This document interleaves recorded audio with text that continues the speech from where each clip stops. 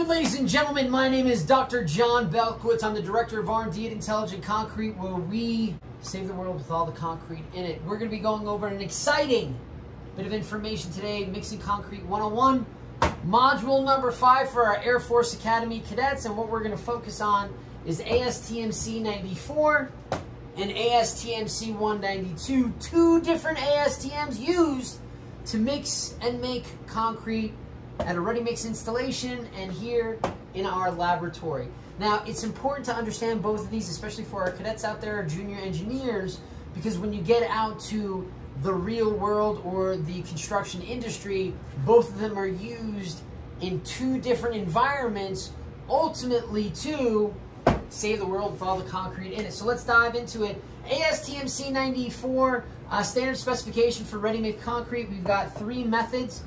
The first is a central plant mixer, where we're taking all of our materials, we're mixing it in a big drum before we put it into the back of a ready-mix truck. Now, the means and methods that we use, the sequencing and the distribution of material, is really up to the ready-mix provider, but what you'll see through all of these, there's a very generic concept going on where we're putting the majority of our aggregate in the front end with some headwater, and that headwater is anywhere between 75 and 85%, mixing that up a little bit, and some of our admixtures do go with that headwater into that aggregate, but ultimately we're going to put our cement in there to be followed up with a little bit more aggregate to clean everything out.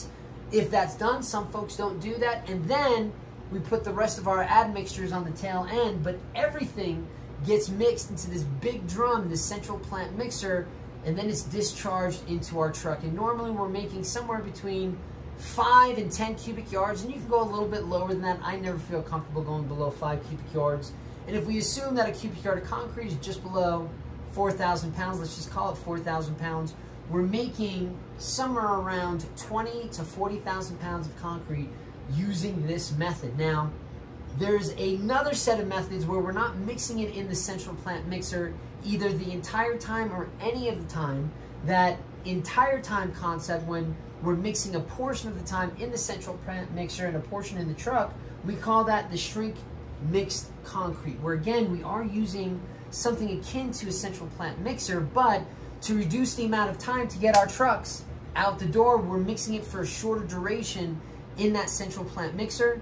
And then the remainder of the mixing is going to be done on the way to the job site in the back of the truck. And then finally, in our dry batch plants or our plants where we're not using a big old drum or a central plant mixer, we're using the trucks to mix up our concrete, and we discharge, we sequence all of our raw materials directly into the truck. And then our mixing takes off from there as we head over to the job site. Okay, let me switch sides over here. Our Astm C 192, we're making and curing concrete test specimens in the laboratory. And when we do this, we're doing much smaller batches. Instead of doing 20,000 pounds to 40,000 pounds, we're doing somewhere between 150 pounds to maybe 1,000 pounds, and maybe a little bit more. So what we traditionally use is machine mixing. We're using either our 3.77 cubic foot capacity mixer, Big Blue, or we're using our 9 and change cubic foot mixer, Big Red. And what we're doing is similar to what we're doing in our ready mix plant, or central plant mixer, and our dry batch plant, or our truck mixing, except for we have a more regimented method of making that concrete in our machines in our laboratory. First and foremost, we got to butter up that mixer, which we don't normally see in our ready mix operations. That would cost a lot of money and take a lot of time. We are buttering up our mixer here to take into account the amount of paste that's lost in the mixer when we take the concrete out. Then we're putting our coarse aggregate, some water in the mixer, mixing it up for a certain amount of time, some of our admixtures if that's necessary. Then we're putting our fine aggregate, cement and water later. We have a 3-3-2 mixing time in there. So 3 minutes of mixing, 3 minutes of rest, and then 2 final minutes of mixing. Then we discharge it into our receptacle and start our testing.